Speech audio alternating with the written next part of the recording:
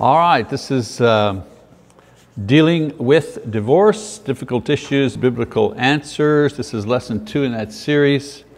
What to do in case of divorce, and I'm going to kind of break this up into 2 parts.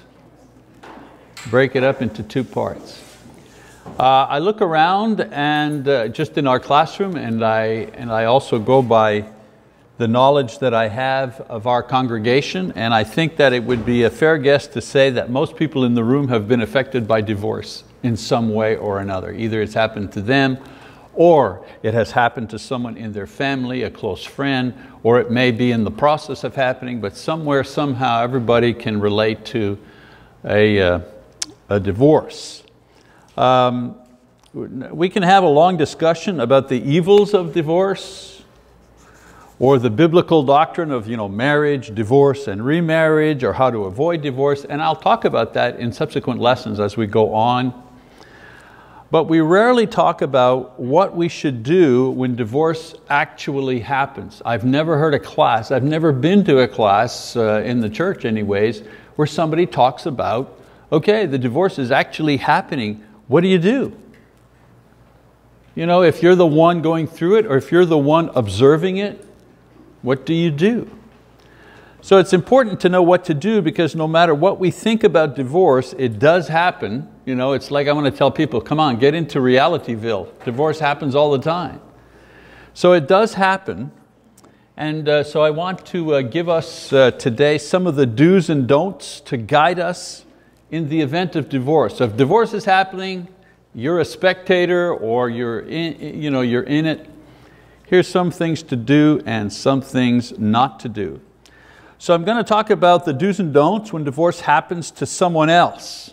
And then in the second part, next week, I'll go over some of the do's and don'ts when it's actually happening to you. Okay, so today we're going to do do's and don'ts if it's happening to somebody else. Next time, do's and don'ts if it's happening to you. So let's begin the first one. The don'ts, things not to do. Number 1, don't take sides. Divorce not only divorces couples and divides couples, it also divides families, friends, even churches. The division happens because people want to believe that someone is right and someone is wrong in the divorce. Division also happens because the individuals in the couple want and need support during this crisis. So what do? Well, they gather around them those people who will be sympathetic to their cause. Now the problem with supporting one person is that it usually comes at the expense of rejecting the other person. People going through divorce, they want their supporters to be exclusive and loyal to them. No help or sympathy for the enemy. It's like a war. It gets to be like a war. Of course, this is normal for close family and relatives who tend to circle the wagons when divorce happens. If it's your son getting the divorce, well obviously you want to protect him, and she's wrong and vice versa. It's just human nature. Now the problem grows when one side begins to recruit. It's one thing to get natural sympathy from the close, but when one side starts to recruit, then we have problems. In other words, we try to round up as many people as we can to support our cause, to support our rightness. Pretty soon, everybody surrounding the couple finds themselves having to choose one side or another, because neutrality is not an option in a divorce. You're with us or you're against us. That's what seems to happen. In the end, this becomes a contest to see who can win the sympathy vote. Of course, all of this doesn't really help the couple. That's the point. It's not helpful. And it does not prevent the divorce. Never one time have I seen this ever prevent the divorce. Not once, and I've seen a lot of divorces. All it does is assign the blame through majority. The one with the greater number of sympathizers wins the blame game. One is guilty, one is innocent, based on the size of your group. So the net result, however, is that many friendships and relationships become strained or broken instead of just the couple who are getting the divorce. Bad enough the couple are getting the divorce and the children are being affected. The repercussions then go beyond that circle where it doesn't have to. Number two, so don't pick sides. Number two, don't think you know why. What's interesting and what's interestingly sad about divorce is that everybody thinks they know why it happened. Everybody's got a theory. For example, oh, she couldn't have children, or he was always unfaithful, or she was a nag or cold, or he was selfish and immature, or her mother interfered, or he liked his buddies better, or it goes on and on. The truth of the matter is that no one outside the marriage really knows. And many times, even the partners within the relationship don't even know why their marriage is breaking up. That's the surprising thing. Even they themselves haven't kind of gotten in touch with the real reason the thing is going south. In many instances, they only know that they're unhappy or unfulfilled, but they cannot articulate the reasons without the help of a third party. That's what counseling is for. We like to think that we know because it helps make sense of a bad thing, or it provides us with a reason to assign blame or to take sides. If I know what's happening in that person's marriage, well then I can feel comfortable about blaming him or blaming her. Now I'm not saying that you can't know the reasons for the failure of a marriage. You can with time. But the reasons are usually much more complex and hidden than we think they are. It's not just, on the surface. A significant thing that I've learned in my years of dealing with people going through divorce is this: except in extreme cases where one partner is mentally unstable in some serious way, an abuser, sociopath, some real mental issue, both partners contribute significantly to their eventual divorce. That's what I've learned through experience. It takes two to tango. It's not always 50-50, rarely. 60-40, 70-30, sometimes 99-1, but usually there's a contribution from both parties that eventually sink the marriage. And because we tend to avoid acknowledging our own guilt to ourselves and others, it's very difficult to discern what each has done to undermine the success of their marriage. Most people I know who've gone through a divorce only realize the true why much later, after they have matured and reflected and acknowledged their own failings in regards to their marriage. How many divorced people I know that 10 years after the divorce they say, well, if I knew then what I know now, I might have been able to do some different things. Or if I knew myself better, and so on and so forth. And this sometimes it just takes years, if ever, to take place. So remember, this is for people watching the divorce, from the outside. Don't be too quick to decide and proclaim that you know why, because you really don't know. And you're not helping when you say that you do, and you're really not helping when you're kind of sharing your wisdom about this person's marriage here with everybody you come in contact. You're not helping the situation. Less is more in this kind of thing. Keeping your mouth shut here, this is a better thing. I would encourage everybody to resist the impulse of giving your opinion as to why so-and-so's marriage is falling apart. So don't choose sides. Don't say that you know why. Number three, don't feel superior. One reason why divorced people don't want to hear the gospel, if they're not Christians, or why they leave the church, if they are Christians, is because they feel inferior among us. It's as if a divorce was a sin greater and more heinous than other sins. Somehow divorce becomes the unforgivable sin.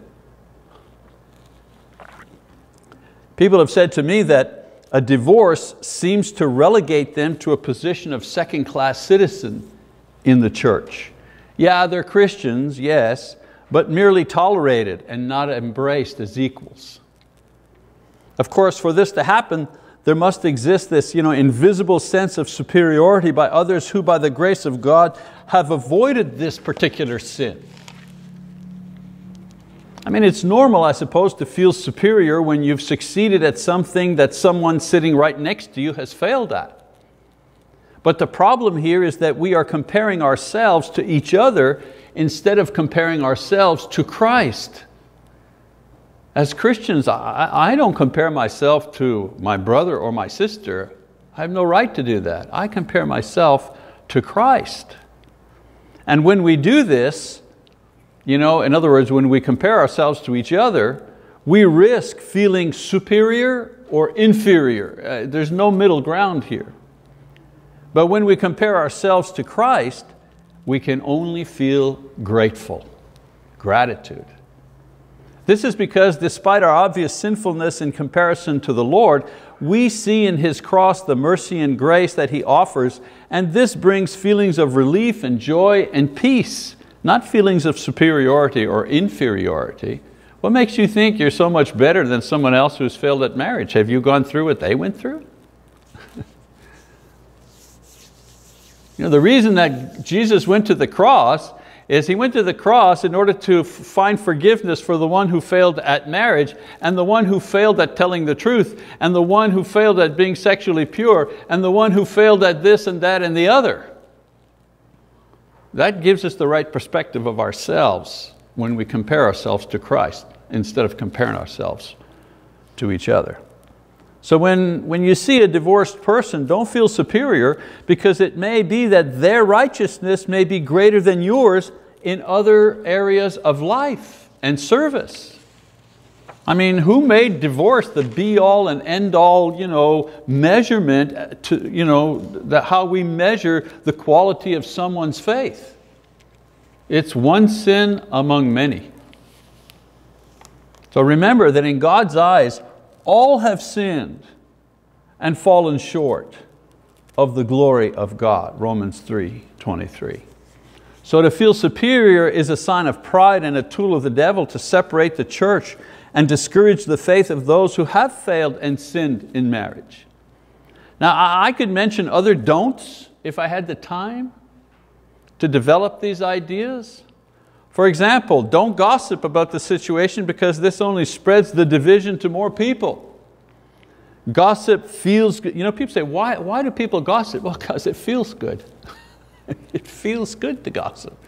We like to gossip because, wow, when we have a juicy morsel, boy, we just can't wait to find somebody to share it with. Yeah, don't do that. Unfortunately, gossip does irreparable damage. And don't judge the people involved. There will be a judgment, but God will do it. And if He does it, it'll be accurate, it'll be fair. We don't judge because He hasn't given this to us to do. It's not our job. And don't play marriage counselor. Just because you drive a car doesn't mean you're a mechanic and you can diagnose and repair your car properly. Well, just because you're married or you've been through a divorce doesn't qualify you to be a marriage counselor telling people how to live their lives and fix their marriage problems. Who made you the counselor? What school did you go to? I mean, you can offer an opinion. You can share your own experience. This is good. But people are extremely vulnerable when going through a divorce and they need help.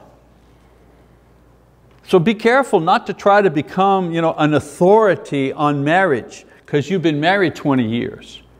Or an expert on divorce because you've had a divorce. Because you know what? You're not qualified. Dealing with people in crisis requires special training and knowledge because you can make things a lot worse if you're not careful.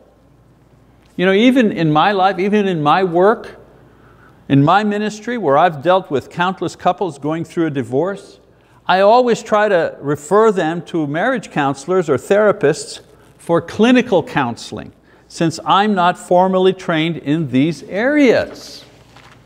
I mean, a lot of ministers have been sued by individuals because they took on the role of, quote, counselor, professional counselor, and did harm. They did damage to the individual. So even as ministers, when you go to school and you're in training, the professors tell you in this area to be very careful. There's a line there for, pastoral counseling is one thing, but clinical counseling, that's a whole other thing. So I realized that as a minister, I have a role to play in providing pastoral, spiritual guidance, encouragement in time of need. But I let the people trained in marriage crisis to do their work. Why? Because I want my brethren to receive the very best help that is out there. And when it comes to, quote, serious long-term marriage counseling, I am not the best option out there. There are people that just do this for a living. They've been trained to do it. So a lot of times the best thing I or you can do is convince people to get professional help when their marriage is in trouble. What's amazing to me is if the transmission in your car starts to rattle a bit, you'll take it to whatever transmission specialist, and they'll charge you, well, it'll be $2,400, and you go, oh, dear, $24, all right, you give them the credit card, you put the $2,400 and you get your transmission fixed. Or your gutters are leaking and you'll get those fixed. Or you have a sore leg or something, you can't play tennis because you've got, I don't know, a torn meniscus. You'll spend money and all kinds of, time to rehab your knee so you can, run again. But people won't spend 5 minutes or $5 going to see a counselor to save their marriage. I tell young people who are thinking of getting married, they're getting engaged and thinking of getting married, and they'll spend $2,500, $3,000 just on a dress that they'll wear one time, period, and never wear again. But they balk at the idea of spending $500 on a series of professional premarital counseling sessions. It makes no sense. And then 3 years down the road, when the marriage hits the rocks or the marriage has trouble, they wonder, why? What's the problem? Well, you didn't get the help that was there. Okay, so enough for what not to do. We can go all day with what not to do, but I think those are the big ones. Let's look at the positive side of the picture, the do's, what to do in case of divorce. We're not completely helpless when these things happen. There are some things that we can and that we should do. All right, number one, do pray. Pretty obvious, right? Let's face it, we don't know what's really going on. We shouldn't pick sides and may not be qualified to give advice, that's true. But the powerful avenue of prayer, that is open to us. I don't ask the marriage counselor to pray for me. I ask for my minister to pray for me. I ask for my elders to pray for me. Everybody has their responsibilities. I believe that many marriages fail because there's not enough prayer invested in them by the couple or those around them. You talk to your girlfriends at work and about the problem, blah, blah, blah, and or the guy talks to his buddies about the problem, and their advice will be, well, dump her. Get rid of that thing. Just walk away. Hopefully your Christian friends will say, well, I'm not sure what to say to you, but let's at least pray about this together. That's a good thing. Let's start there. If we spent less time gossiping about the situation, more time in prayer about it, it would create a much more positive impact. And I tell people, if you're not sure, just weigh the amount of time, measure the amount of time spent talking about the problem to other people, which has zero positive effect, and how much time you spend in prayer to God about it, who actually has the power to change things. Measure those things. Jesus promises that prayer will yield results. Doesn't He say, ask, you will receive, Matthew 7:7? We should take Him at His word. Constant and fervent prayer by the people around the couple and the couple themselves would do more to save the marriage than taking sides or gossiping or assigning blame. So do pray. Do listen. Really listen. You know, the time to avoid the divorce is before the breakup, not once the lawyers are involved. By this time we're playing catch up and people have usually pretty much made up their minds. Let's see, I'm trying to think now. I'm thinking back. If there has been a couple, in my experience anyways, that's all anecdotal, but in my experience, if there's been one couple who decided to divorce and then got some counseling, or I was involved in trying to help them, and they put off their divorce and actually went on and succeeded, and I can't think of a couple, nothing comes to mind. I mean, I don't want to be discouraging about that. What I'm saying is, a lot of times, by the time the people come to see me, they've already made up their minds. They're on the way out the door. Pretty tough. Some go to counseling after they've begun divorce proceedings, but usually it's to calm their guilt concerning what they've done or about to do. They want to be able to say, I tried everything. Some people have tried everything and it's still not working. I get that, of course.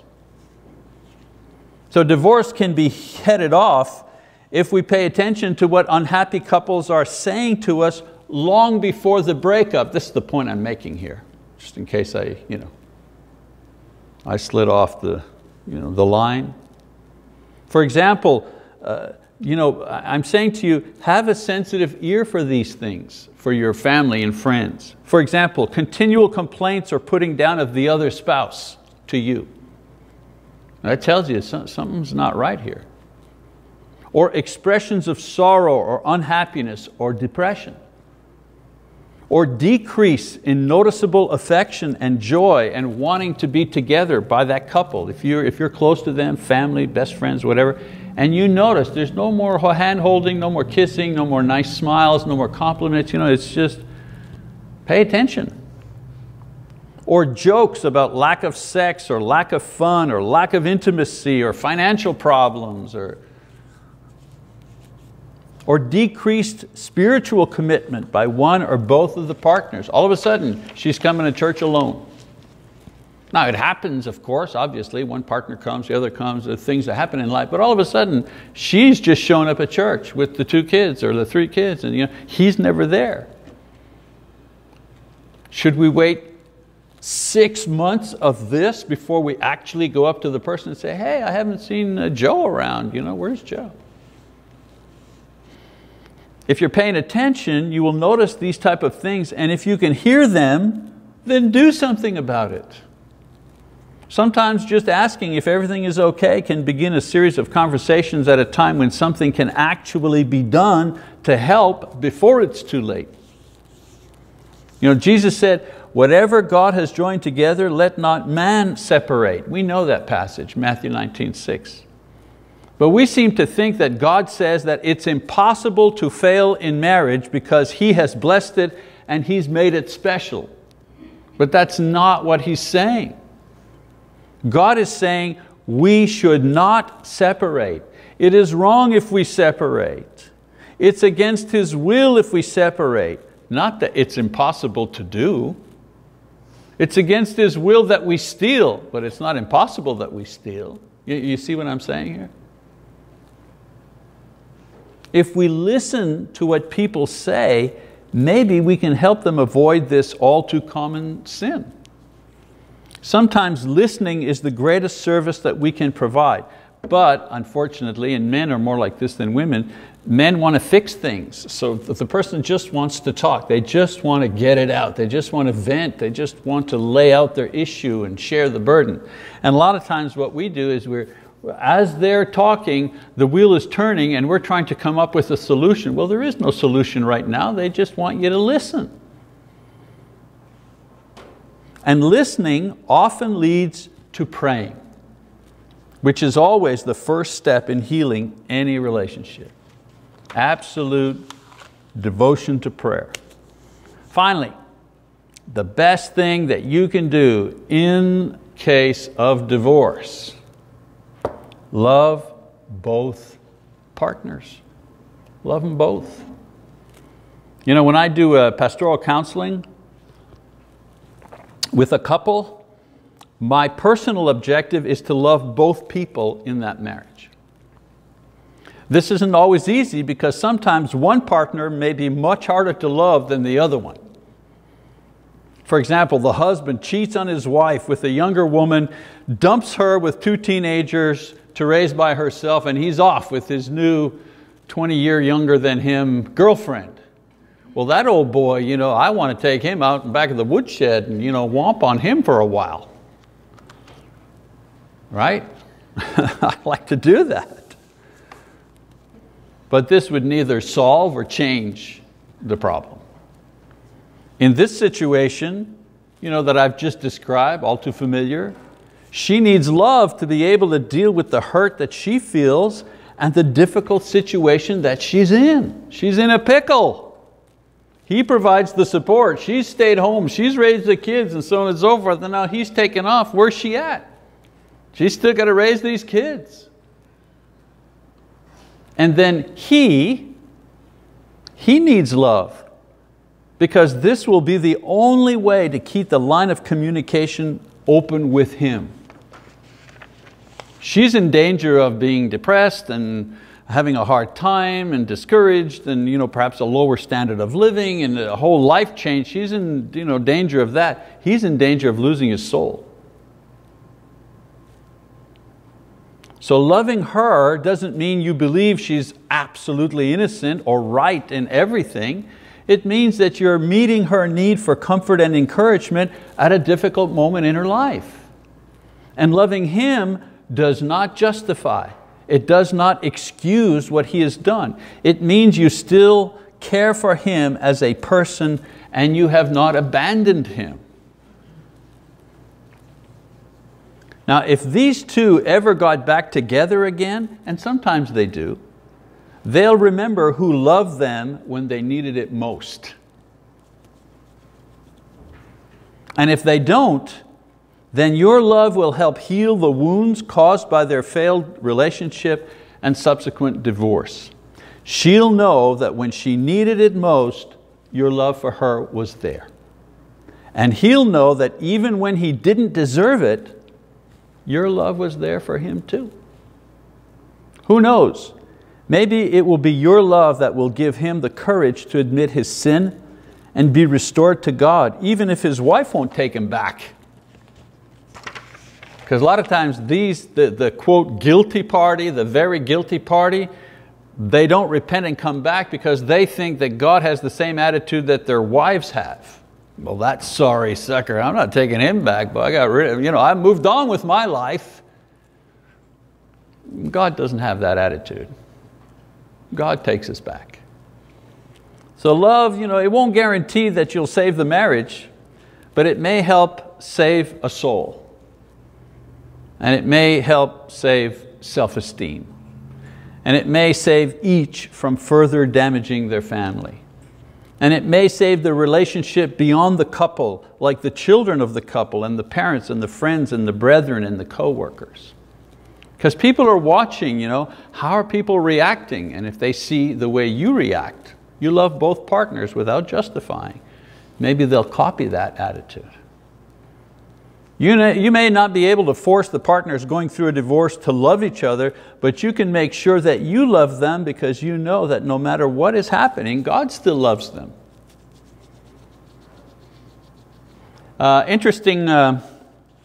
Interesting quote, preacher and teacher, his name is Jerry Jones. And he does a marriage seminar along with his wife, where the publicity materials and the posters and the pamphlets have this saying here: all marriages end in either death or divorce. We think that's pretty depressing, but it's true, isn't it? All married till death do us part. If you stay faithful, how's your marriage end? Well, you die. Or there's a divorce. There isn't another option there.